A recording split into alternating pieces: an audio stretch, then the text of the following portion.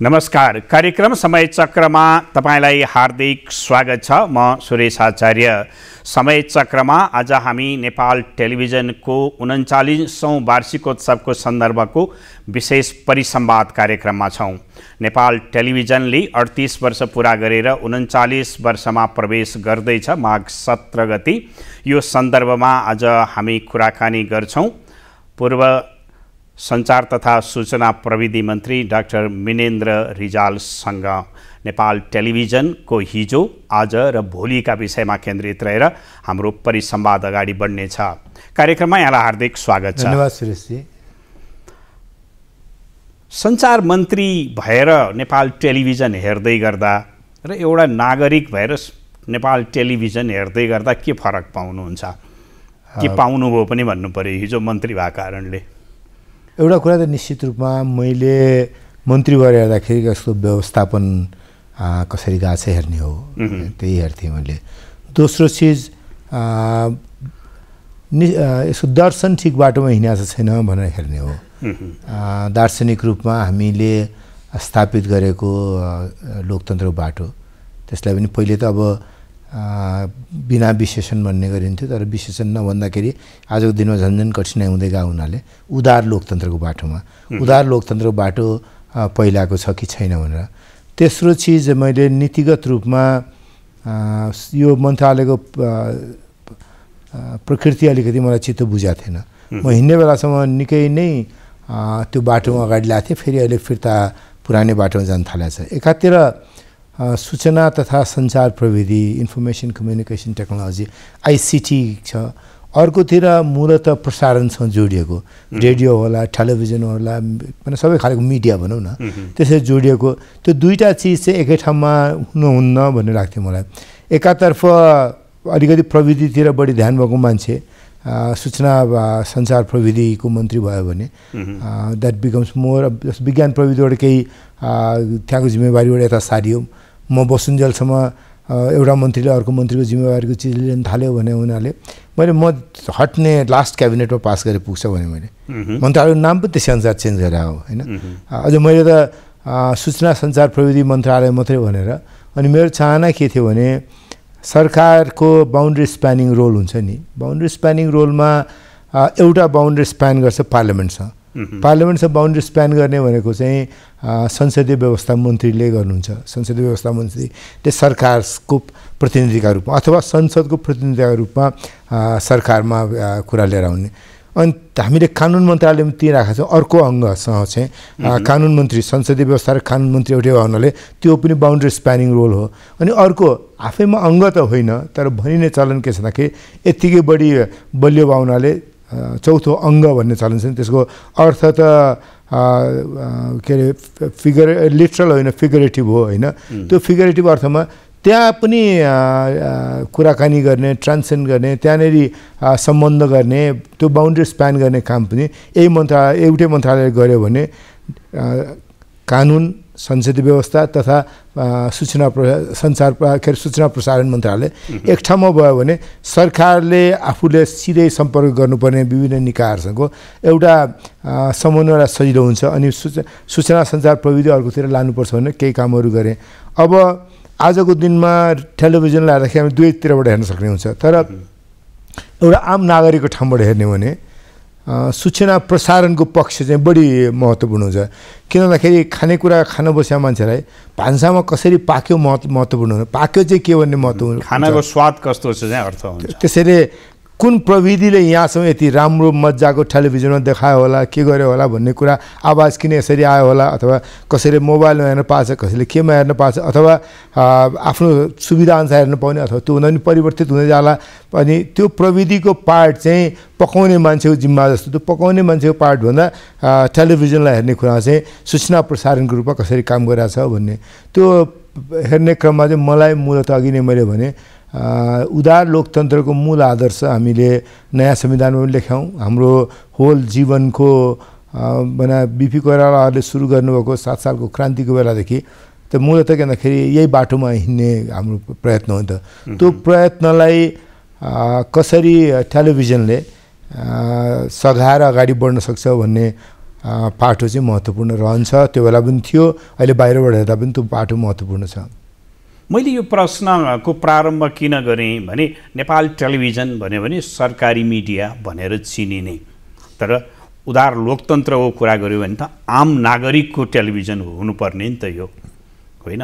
यो तर सरकारमा बस्दै गर्दा सरकारी मिडियाको मोह हुने, सरकारबाट बाहिर जाँदाखेरि चाहिँ यो चाहिँ नागरिकको मिडिया भइदिनु पर्ने, त्यो खालको सोचबाट हामी माथि उठ्न नसकेको हो। मैले तपाईँसँग अनुरोध गर्छु कि मैले अहिले पनि नेपाल टेलिभिजनको अभिलेखहरूमा हेर्नुभयो हुन्छ, सञ्चार मन्त्री हुँदाखेरि एउटा कुरालाई ओभर जेलसली मैले गार्ड गरेँ। मैले बोल्या पनि छु विभिन्न ठाउँमा कि सञ्चार मन्त्री हट्ने बेलामा पनि मैले एउटा कार्यक्रममा भने कि म बसन्जेल खुब गाली गर्नुभयो, गाली गर्दा पनि समाचार बनाउन सक्ने खालको सञ्चार मन्त्री तपाईँलाई प्राप्त होस्, त्यही शुभकामना दिन्छु भने मैले। त्यसैले मलाई के लाग्यो, मैले कहिले पनि नियन्त्रणको बाटोमा गरिनँ।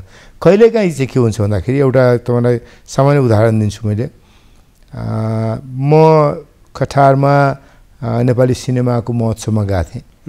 त्यतिखेर स्वाभाविक रूपमा संविधान बनाउने क्रममा भारतको दबाब अहिले हतार गरेर नबनाऊ भन्ने खालको छ भन्ने कुरा चर्चामै थियो।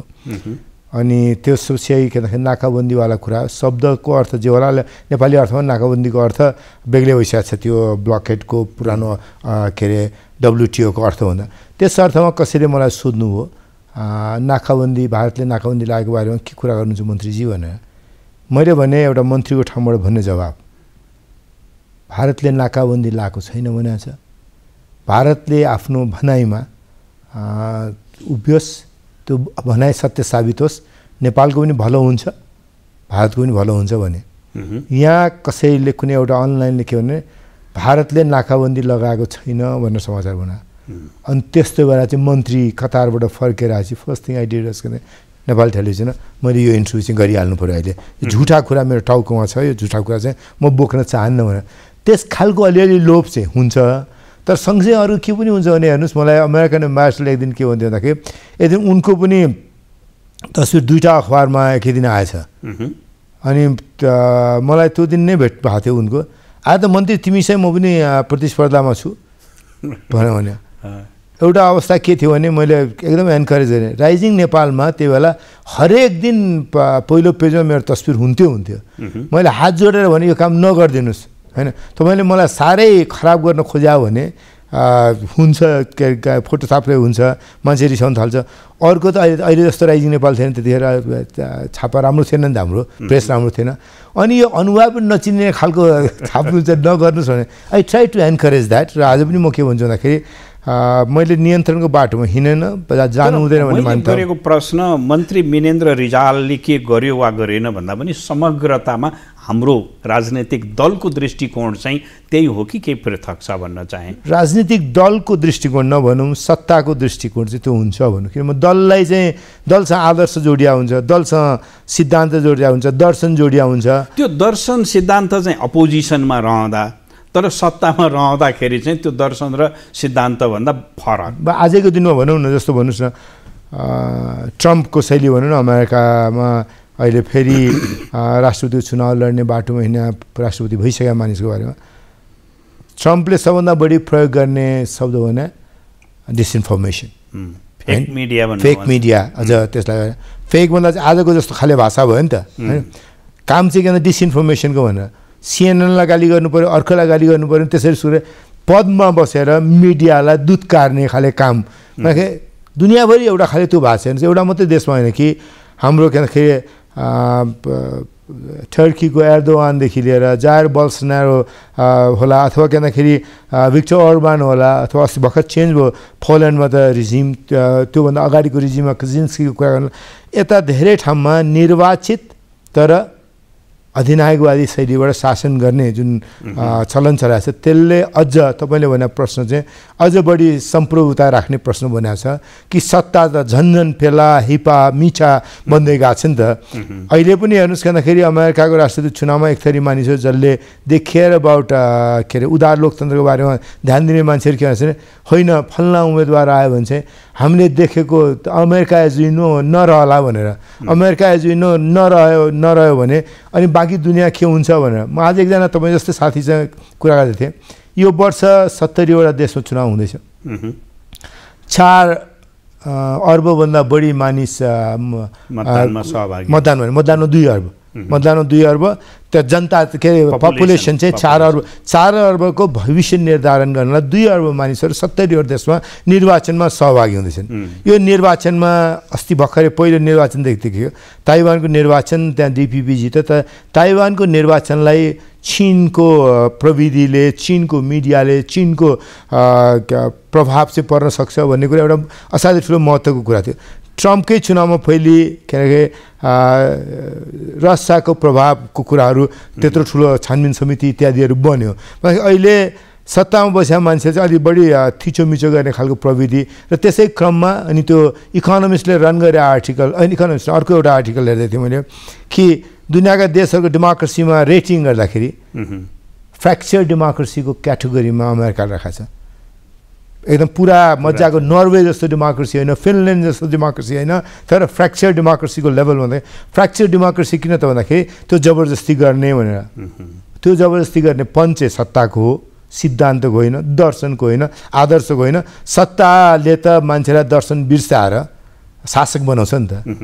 तपाईँ आफै सञ्चार मन्त्री हुँदै गर्दा चाहिँ नेपाल टेलिभिजन कस्तो होस् भन्ने लाग्थ्यो र अहिले कस्तो छ भन्ने लाग्छ? मलाई एउटा तपाईँलाई मैले अनुरोध गर्छु, के अरे अलिकति श्लाघाको कुरा गर्यो मिनेन्द्रले भन्नु होला।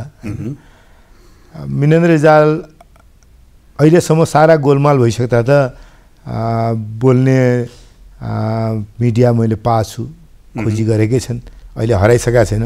सञ्चार मन्त्री हुँदाखेरि त मलाई कहाँ गएर पो बोल्ने भन्दाखेरि जानलाई गाह्रो हुन्थ्यो, मान्छेको भनाइ सुनेर नगर्नु सही म आउँदिनँ भन्ने गाह्रो पर्थ्यो। त्यसैले मलाई नेपाल टेलिभिजन मेरा लागि प्रयोग गर्नुपर्ने केही पनि खण्ड थिएन।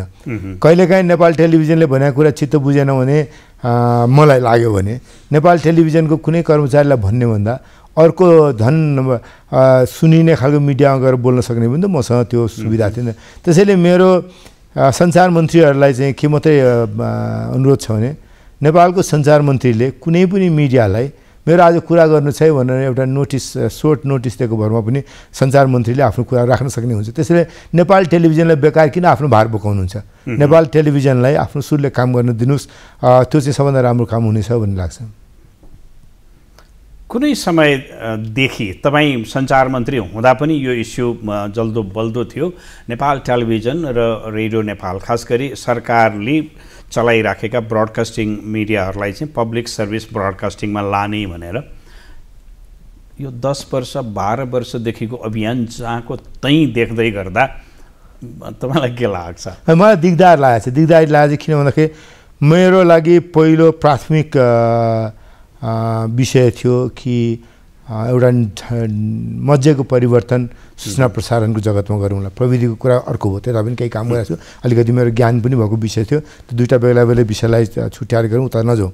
यतातिर मैले प्रेस काउन्सिल कसरी अगाडि बढ्ने भन्ने कुरामा केही ध्यान थियो होला, के अरे पत्रकार महासङ्घसँग कसरी के भन्दाखेरि प्रशिक्षणको उ गर्न सकिन्छ, आम सञ्चार प्रतिष्ठान बनाउने कुरामा ध्यान थियो।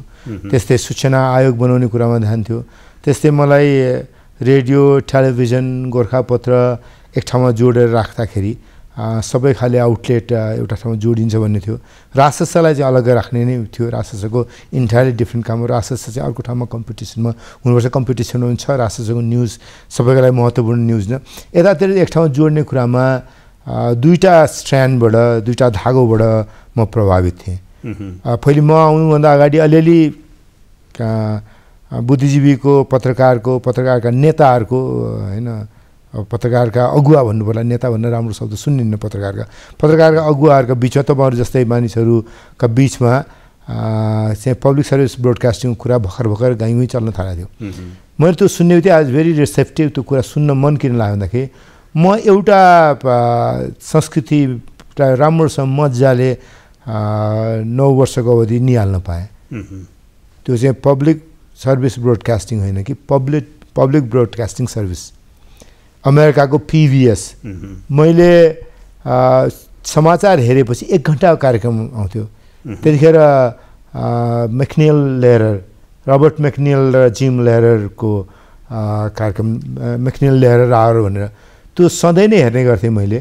त्यहाँ 100 पत्रकारहरू भने सधैँ एउटा कलमनिस्टहरू राखेर बहस गर्ने, अरू पार्टीका मान्छेहरू बोलाउने, अनि त्यसको एउटा असाध्यै पृथक किसिमको त्यो कुरा चाहिँ हामी कहाँ धेरै चलाए पनि छैन। अमेरिकाको PBS सरकारसँग पनि पैसा दिँदैन, त्यहाँको पार्लियामेन्टसँग पनि पैसा दिँदैन, हरेक वर्ष आम जनतासँग पैसा उठाउँछ, जसले गर्दाखेरि उसको स्वतन्त्रता कहिले पनि नहरियोस् भनेर। ठ्याक्कै एउटा त्यो एउटा त्यस्तै खाले मिडिया चाहिन्छ। त्यस्तो मिडिया कसरी बनाउन सकिन्छ भन्दाखेरि मलाई नेपाल टेलिभिजन, रेडियो र गोर्खापत्र राइजिङ नेपाल त्यो ठाउँमा पुर्याउने बाटो हुन पायो भने त पब्लिक ब्रोडकास्टिङ सर्भिसेस त हुन्छ नि। एन्ड देन मेरो मनमा कसैलाई प्राइभेट सेक्टरको त हामीले धेरै चिन्ता किन गर्नु परेन भने, प्राइभेट डोनेसनको फाउन्डेसनको डोनेसनको चिन्ता किन गर्नु? हामीका भर्खर प्राइभेट मिडिया आएको बेला थियो नि त। त्यो प्राइभेट मिडियाले पनि फक्स टेलिभिजन आजको भन्दा बुझिन्छ होइन, फक्स टेलिभिजनको बाटोमा हिँड्ला कि अथवा के भन्दाखेरि आज दिनमा त मिडियाहरू पनि ठ्याक्कै जोडिएको, पार्टीसँग जोडिया जस्तो। बाहिर अमेरिकामा त छ भने यहाँ नहुने कुरा भएन। हामी इन्डियाकै देख्छौँ मजाले पार्टीसँग जोडिया खालको सँग छ। त्यो खाले बाटो त त्यति रुचिकर भएन, नेपालको लागि धेरै प्राग्मेटिक भएन। तर कसरी सरकारी नियन्त्रणभन्दा बाहिर लिएर जाने भन्ने कुरामा अनि naturally then public service broadcasting concept, BBC लाई संसदले चलाउने, सरकारले होइन, संसद जनताप्रति उत्तरदायी कसरी हुन्छ भन्दाखेरि सरकारको पैसा हो, सरकारले पैसा दिने हो, तर सरकारको पैसा त जनतासँग उत्तरदायी हुनु पऱ्यो नि। त्यो उत्तरदायित्व चाहिँ पब्लिक सर्भिस ब्रोडकास्टिङको कन्सेप्टहरू हुन्छ भनेपछि अलिकति मैले अध्ययन गर्न लाएँ, कमिटी बनाएँ, त्यो कमिटीले रिपोर्ट प्रस्तुत गर्यो। तपाईँहरू सबैसँग त्यो बेला कुराकानी भयो। तपाईँहरू सबैको रिपोर्टको आधारबाट के अरे एउटा विधेयकको ड्राफ्ट गर्ने बाटोमा हामी हिँड्यौँ। तर मैले सञ्चार मन्त्रालय छोडे 72 सालमा हो, आज 80 सालमा कुरा गर्दैछौँ र फेरि पनि त्यो ड्राफ्टको रूपमा अहिले पार्लियामेन्टमा बहसमा चाहिँ छ। ड्राफ्टले फेरि मैले धेरै त बुझाएको छैन। अस्ति एकपल्ट मन्त्रीजीको पनि चाहना अनुसार मलाई एउटा कार्यक्रममा बोलाउनु भएको थियो रेडियो नेपालमा, यही विषयको छलफल गर्दाखेरि मैले मन्त्रीजीलाई भने पनि त्यो दिन कि नियन्त्रण गर्ने चाहना नराख्नुहोस्, मन्त्री हुनुपर्छ कि हुनु पर्दैन भने चाहना नराख्नुहोस्। हामी कति पो दिन मन्त्री हुन्छौँ त, कति पो दिन मन्त्री हुन्छ त? हामीले मन्त्री नहुँदाखेरि पनि त्यो भोइस नेपालको पब्लिक सर्भिस ब्रोडकास्टिङबाट आउने खालको बनाउन सक्यौँ भने त वी अल विल बी के भन्दाखेरि रिमेम्बर्ड मात्रै होइन, we all will be served also.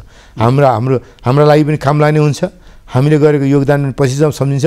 मन्त्रीलाई राख्ने कुरा त आज तपाईँले एउटा मन्त्री राख्नुहुन्छ, भोलि त्यही मन्त्री चाहिँ तपाईँमाथि के भन्दाखेरि मुक्का बजाउने मन्त्री आउला नि त। त्यसैले जीवनभर सधैँ मन्त्री हुन्छु भन्ने जस्तो लाग्छ। एउटा कुरा त के भन्दाखेरि सत्ताले कस्तो लाग्छ भन्दाखेरि मैले अरू प्रसङ्गमा भनेको थिएँ, सत्तामा बसुन्जेलसम्म त म मात्रै हो जस्तो। बाहिर गएपछि मात्रै अनि देखिन्छ ए सत्तामा त मान्छे आउँदा रहेछन् जाँदा रहेछन्। म पनि केही दिनको मेहमान थिएँ, धेरै दिन त बाहिरै बस्ने हो होइन। त्यसैले एकपल्ट बिर्सौँ कि आज के छु भनेर। त्यो बिर्सिने हो भने हामी कहाँ चाहिँ अहिले मैले भने फाउन्डेसनहरू पनि धेरै ठुलो छैन। प्राइभेट मिडियाको मात्रै मैले कुरा गरेँ कि, तर फाउन्डेसनहरू जस्तो रकफेलर फाउन्डेसन भन्नुहोस् अथवा कार्नेगी फाउन्डेसन भन्नुहोस्, यस्तो फाउन्डेसनको त्यो तहमा हाम्रो विकसित नभइसकेका हुनाले पब्लिक ब्रोडकास्टिङ सर्भिस होइन कि पब्लिक सर्भिस ब्रोडकास्टिङ पार्लियामेन्ट मार्फत हुने र पार्लियामेन्टको एउटा कमिटीले हेर्ने, कमिटी बन्ला, त्यो कमिटीको ओभरसाइट रेस्पोन्सिबिलिटीको तरिकाले गऱ्यो भने हुन्छ भन्ने मलाई लाग्छ। मैले अस्ति पनि उहाँलाई सुझाव दिएँ, उहाँले हिजो पनि मन्त्री थिएन, भोलि पनि मन्त्री हुन्न, आज मात्रै मन्त्री छु भनेर हेर्नुभयो भने हामी कसरी पनि त्यसरी हेऱ्यौँ भने ठिक हुन्छ। मन्त्री हुँदा त्यसरी हेरिँदो रहेछ कि रहेनछ? होइन, यो त तपाईँले मलाई जज गर्नुभयो हुन्छ। म मन्त्री पटक भएको मान्छे हो, मन्त्री छोडेर हिँड्ने मान्छे पनि हो, मन्त्री बन्ने ढङ्ग चित्त नबुझ्दाखेरि बन्दिनँ भने पनि हो। एकपल्ट मैले तपाईँलाई भन्छु यो रमाइलो कुरा, एकजना साथी पार्टीको नेता नै हुनुहुन्छ, अहिले अनायास किन नाम लिने, एकपल्ट भने मैले उहाँलाई मन्त्री बनाउनलाई अलिअलि सहयोग गर भन्नुभएको थियो, म सहयोग गर्दै थिएँ, बनाउन सकिएन। अलिअलि रिसाउनु पनि भएको थियो। मैले नि के बिग्रियो त, म त मन्त्री भएको छैन, तपाईँ किन चिन्ता गर्नु छैन?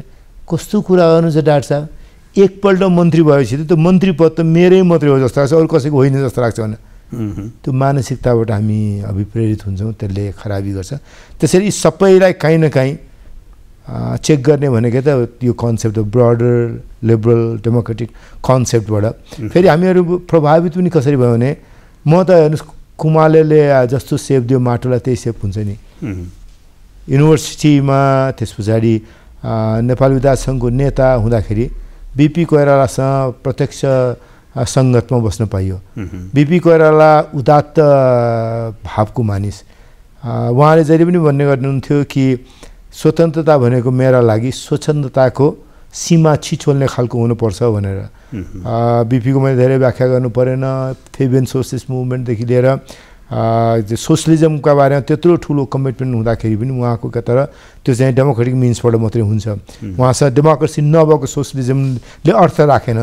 त्यसरी सुन्दाखेरि चाहिँ अनि इभन के मान्छेको राइट चाहिँ के हुन्छ भने अनि 60को दशक र 70को दशक 60को दशकमा उहाँ जेल पर्नुभयो। तर 60को दशकमा दुनियाँमा जुन लिबरल थिङ्किङ आएको थियो नि त, के अरे वुडस्टकदेखि लिएर म्युजिकमा अथवा बिटल्सदेखि लिएर हरेक चिजमा त्यस किसिमको समय थियो। उता केनेडीको बेला होइन, त्यसले एउटा बिपी कोइरालामा त्यत्रो वर्ष लामो लडाइँ गरेको, सङ्घर्ष गरेको, फेरि पछि राजा थुनेको लामो अध्ययन, फेरि 8 वर्ष बस्दाखेरि एउटा विश्वविद्यालय जसरी नै उहाँहरू बस्नु, उहाँहरूको त्यो भाव जीवनको उत्तरार्ध बिपीले जसरी उदार लोकतन्त्रको बारेमा कुरा गर्नुहुन्थ्यो, त्यो कुरा गरेको सदैव प्रभाव पर्यो। मिडियाको अधिकारको बारेमा जसरी उहाँले जुन सुरक्षाको कुरा गर्नुहुन्थ्यो त्यो प्रभाव मनमा थियो। त्यसैले कुमाले बिपी कोइरालाले ढालेको साँचोमा बनेको मिनेन्द्र रिजाल भए हुनाले कतिपय कुरा त सत्ताले गर्दाखेरि तलमाथि गर्न मान्छे टेम्पटेसन हुन्थ्यो होला नि त। त्यो टेम्पटेसनको सँगसँगै पनि बिपी कोइराला सम्झेर पनि त्यो टेम्पटेसनमा जानु हुँदैन भन्ने हो। एकपल्ट हेर्नुहोस् लामो हुन थालेको मैले एउटा हुन्छु एकदमै मलाई घत लागेको यो अन्तर्वार्ताको बारेमा मैले धेरै ठाउँमा कुरा गरेको छु कि फादर बुश चाहिँ पछिल्लो बुश होइन, जर्ज हर्बर्ट वाकर बुश र माइकल डुकाकसको चुनाव थियो। चुनावमा पहिले त माइकल डुकाकस निकै माथि थियो, पछि चुनाव हारे। माइकल डुकाकस चाहिँ असाध्यै लिबरल डेमोक्रेटिक भ्यालुजमा मान्ने मान्छे। अनि जेम लेयरले नै गएर क्वेसन सोध्दा कि अथवा रबर्ट मक्टिनले लागि मैले कुरा दुईजनामध्ये एकजना कसको थियो त्यो के अरे प्रेसिडेन्सियल डिबेटमा क्वेसन गर्ने। अनि यति उनको लिबरल भ्यालुलाई टेस्ट गर्ने क्रममा उनले के भन्दाखेरि गभर्नर डुकाकस तपाईँको श्रीमतीलाई कसैले रेप गर्यो भन्ने देख्नु थाहा पाउनु हो, तर रेप गर्ने मान्छे त्यहीँ तपाईँको छेउछाउमा फेला पार्नु हो भने तपाईँले के गर्नुहुन्छ? त्योलाई ज्यान सजाय दिनुहुन्छ। यो चाहिँ अझ क्यापिटल पनिसमेन्टको पनि विरोधी थियो भने मृत्युदण्ड दिनुहुन्छ, तपाईँ मार्न जानुहुन्छ के गर्नुहुन्छ भन्दाखेरि he was very quite and he shed किन म मृत्युदण्डको विरोधी हो, त्यसैले मृत्युदण्डको पक्षमा छैन भनेर। त्यो एउटा आदर्शको कुरा हो। तर पत्रकारले पछि त्यसको बारे टिप्पणी गर्दाखेरि सो प्रोफाउन्ड टिप्पणीकारले गरे कि त्यो मेरो मनबाट कहिले पनि जाँदैन।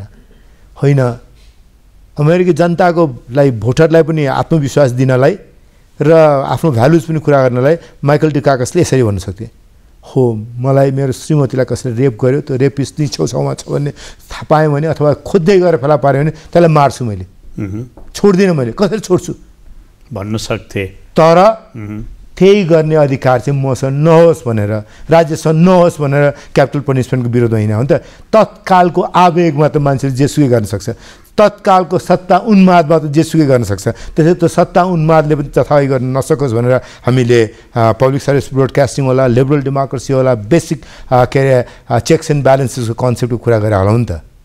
अन्त्यमा नेपाल टेलिभिजन कस्तो भइदिए हुन्थ्यो जस्तो लाग्छ तपाईँलाई? अब चुनौती धेरै ठुलो छ अहिलेको प्रविधिमा होइन। अब ब्रड स्क्रिनमा टेलिभिजन हेर्ने पनि कति हुन्छ र?